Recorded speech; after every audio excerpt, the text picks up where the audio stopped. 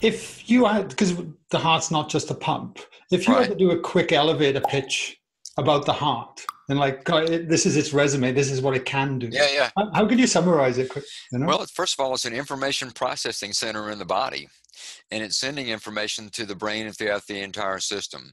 It actually does it in four ways: through a nervous system in the heart, through the blood pressure wave and the changes that are occurring in that blood pressure wave that influence things like brain function.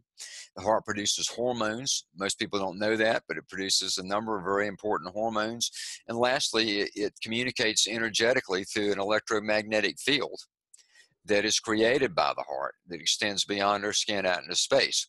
So you have a physical heart pumping blood, but what people don't know in the elevator speech pitch is that it's an information processing center in the body. Got it, got it. And it's that information I'm really curious about. And you know, a friend of mine is studying heart math at the moment, and they sent me, and they knew I was catching up with you today, and they sent me a study, and I haven't had a proper chance to break it down and have a look at it yet. But Yeah, it was around intuition and the precognitive approach with when yeah, showing people photographs. Do you mind? that's right. I thought that could be a good conversation to Yeah, bring up as well. that's a really cool one. What I just described in the elevator pitch is how the heart is sending information. Other research we've done also implies that the heart is receiving information. Again, information processing center would mean a lot of things, both sending and receiving. The study you're talking about is a study called the Electrophysiology of Intuition Study. Right. It was published in a major journal, Journal of Alternative and Complementary Medicine. It was a very large and expensive study to do, and what the researchers were looking at is they were trying to see if they could physiologically decode what people refer to as a precognitive response, meaning that we are sensing something before it happens. Was there a way to begin to see if there was anything physically could be measured in that regard? So the research protocol was set up this way. They carefully selected a large set of pictures, photographs. Some of those photographs were intentionally horrific, a car accident, Oh, someone wow. being Okay. stabbed, things like that. The other images were very beautiful and evocative, and they knew how to sequence them in terms of the number of each kind to have the right mix. They were placed into a computer, and the computer was set into a random selection mode, meaning it was not programmed to show this picture, then this picture, then this picture. It was on random selection, right? So test subjects were brought in, and they were hooked up to a variety of measurement devices. They were getting brain data, brainwave data. They were getting heart data, lots of different kinds of data around what was going on in the heart, and other data too, like the skin temperature change data. So a lot of physiological information was being sent back, from this test subject. And the way it worked was they'd sit in front of a computer. Um, a message would come up on the computer saying, "Please press this button," and they would press a button. The screen would stay blank for 6 seconds. After 6 seconds, one of those kinds of pictures would show up on the screen, randomly selected by the computer. It would stay on the screen for 3 seconds, and then the screen would go blank again. And after 10 seconds, here comes the same message: push the button, right? Yeah. So they push the button again, and the sequence is repeated over and over and over again with each test subject. So that data was collected, and then they began to analyze the data to see what they could determine from it. And this is where it got really fascinating. They found that in many to most cases, the body was responding to the upcoming picture 6 seconds before the picture was on the screen. In other words, the body was acting like the picture was there, but it wasn't there. Wow. And it was 6 seconds before the picture actually manifested on the screen that the body was doing what it was going to do if it had been there, right?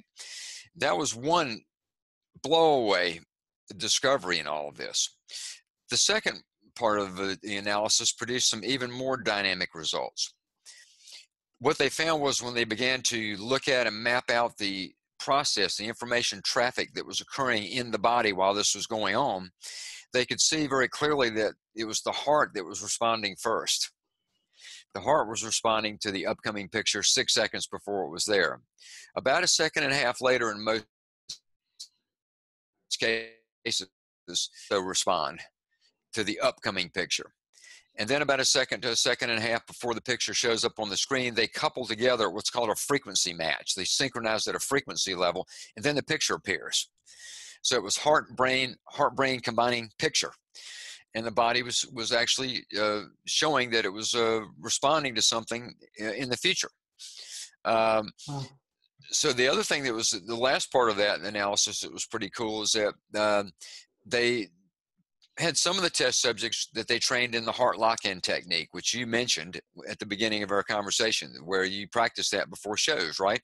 They were trained to do that. So they do a heart lock-in, which is a heart meditation type process, for a few minutes before they went into the lab to do their experiment. In those cases, the people that got into their heart got what we call coherent before they went in there at a much higher incidence of pre-picture responses. Now, at the end of the study and the conclusion of the study and the summary, basically what they say, I'll paraphrase now non-scientifically, but what they're saying is that it appears as if our body is constantly scanning for future events, that it is a intelligence that we have that we're not aware of, that it's always going on, we're just not aware of it. And then it goes on to imply that as we develop that, we develop a very useful new skill in anticipation. And so in our training programs and things like that, we talk about things like practical intuition. We ground that out, I mean, we take it down to what does that mean in your daily life? It means that maybe you determine that it's not time to speak to that person yet about a particular subject. Or if you are going to speak to them, maybe it begins to inform you about the type of words to use. Right. It can inform you about a person to hire, for example, in a business setting, and whether this person is better than that other person. They have the same level of resume. I mean, there's all kinds of ways that intuition plays out. The cool thing, though, is it shows that it certainly lends itself to the possibility that the heart is actually pulling in information from another field of information. The quantum field, which is beyond time and space, and the intuitive field, which would be a direct knowingness, a type of knowingness that is different than logical linear intelligence, and that the heart is playing a key role at bringing that intelligence into our system.